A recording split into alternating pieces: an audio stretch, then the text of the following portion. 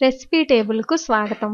ఈరోజు మనం గుడ్లు, ఎండురొయ్యలు, బంగాళాదుంప కూర ఎలా తయారు చేయాలో నేర్చుకుందాం. కావలసిన పదార్థాలు: బంగాళాదుంపలు 6, ఎండురొయ్యలు పావు కప్పు, గుడ్లు 5, ఉల్లిపాయలు 4,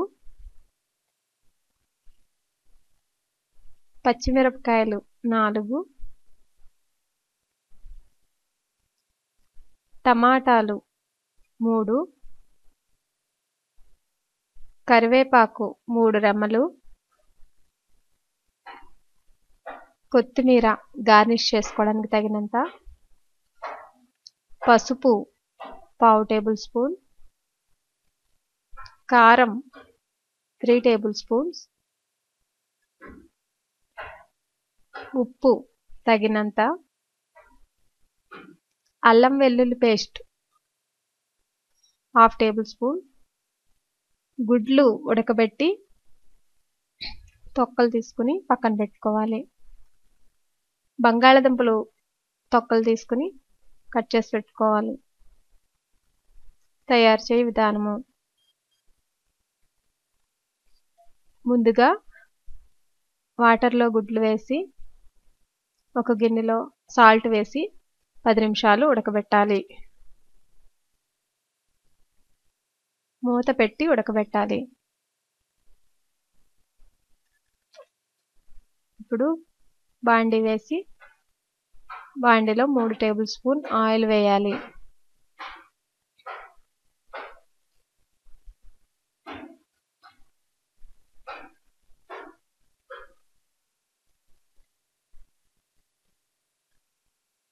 ఆయిల్ హీట్ అయిన తర్వాత కొంచెం పసుపును ఆయిల్లో వేయాలి.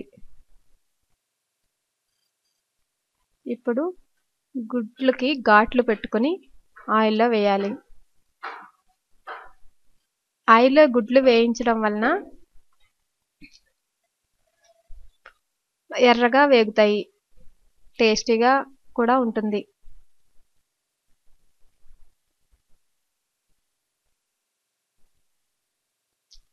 ఆయిల్లో వేపుతున్నప్పుడు పసుపు వేయడం వలన బాండీకి అంటుకోకుండా ఉంటుంది.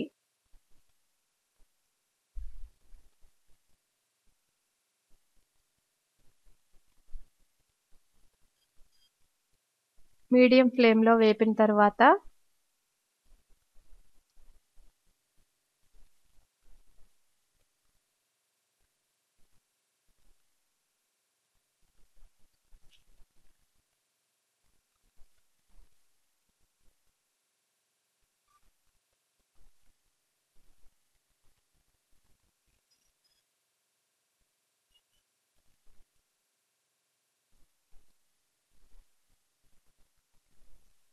ఎగ్స్ని ఒక ప్లేట్లోకి తీసుకోవాలి. ఇలా బ్రౌన్ కలర్ వచ్చే వరకు వేపుకుంటే ఎగ్స్ చాలా టేస్టీగా రుచిగా ఉంటాయి.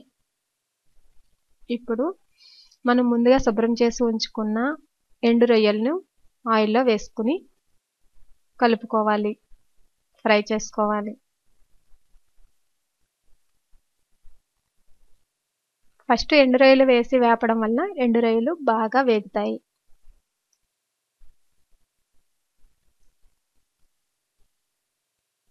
ఇప్పుడు సన్నగా తరిగి పెట్టుకున్న ఉల్లిపాయ ముక్కలను అందులో వేయాలి.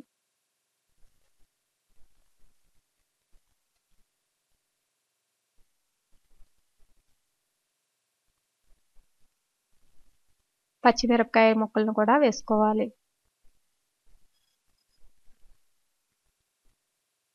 బాగా ఫ్రై చేసుకోవాలి. అలా కలుపుతూ 4 నిమిషాలు ఫ్రై చేసుకోవాలి.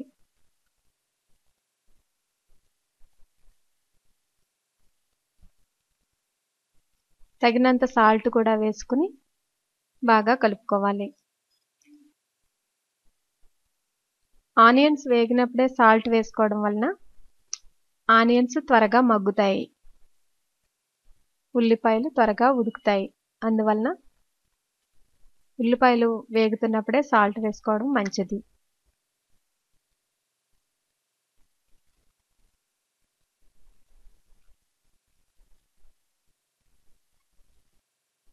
ఇలా 4 నిమిషాలు ఫ్రై చేసుకున్న తర్వాత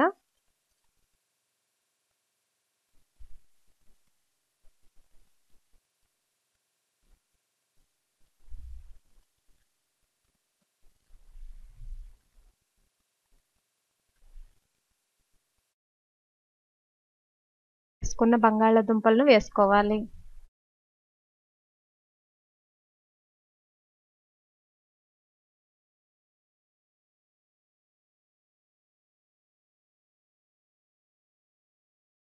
బంగాళాదుంప ముక్కలు కోసుకున్నప్పుడు కట్ చేసి వాటిని వాటర్లోనే వేసుకోవాలి. వాటర్లో వేసుకుని కొంచెం సాల్ట్ వేసుకుంటే బంగాళాదుంప ముక్కలు తెల్లగా ఉంటాయి.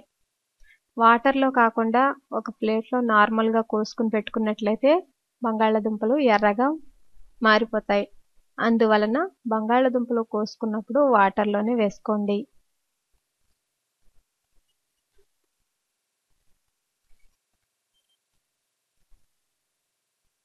ఇలా 4 నిమిషాలు కలిపిన తర్వాత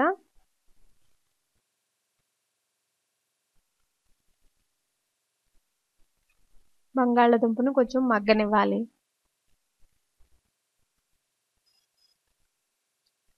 మూత పెట్టి 4 నిమిషాలు మగ్గనివ్వాలి. ఇప్పుడు మూత తీసి ఒకసారి కలుపుకొని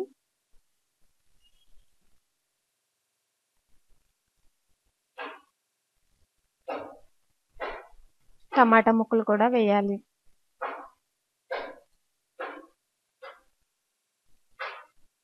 ఎక్కువ గ్రేవీ కావాలనుకునేవారు టమాటాలు ఎక్కువగా వేసుకోండి. టమాటాలు ఎక్కువగా వేయడం వలన గ్రేవీ ఎక్కువగా ఉంటుంది.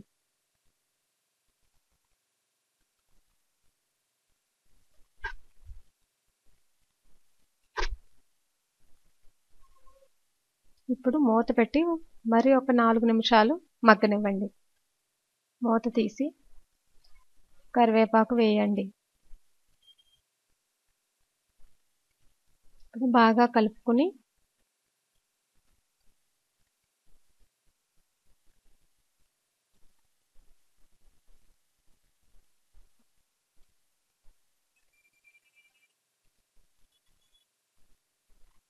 ½ టేబుల్ స్పూన్ అల్లం వెల్లుల్లి ముద్ద వేయాలి.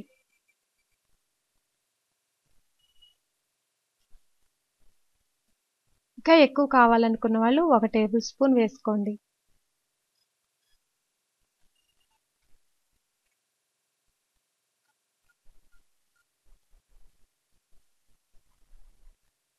ఇప్పుడు 2 టేబుల్ స్పూన్ కారం,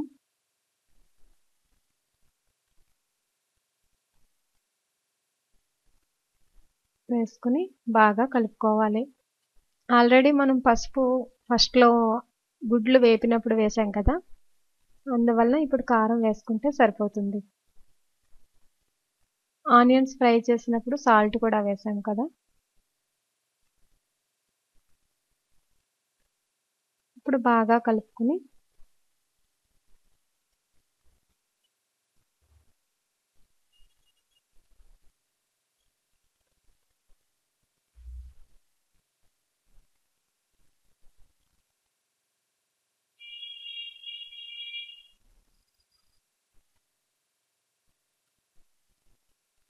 రెండు నిమిషాలు మగ్గిన తర్వాత ఒక గ్లాసుడు వాటర్ వేయాలి.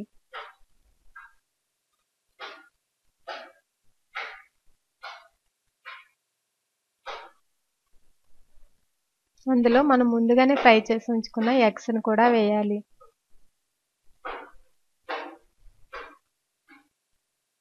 స్టవ్ మీడియం ఫ్లేమ్‌లో 10 నిమిషాలు ఉడకనివ్వాలి. ఇప్పుడు మూత తీసి ఒకసారి కొత్తిమీరతో గార్నిష్ చేసుకోవాలి.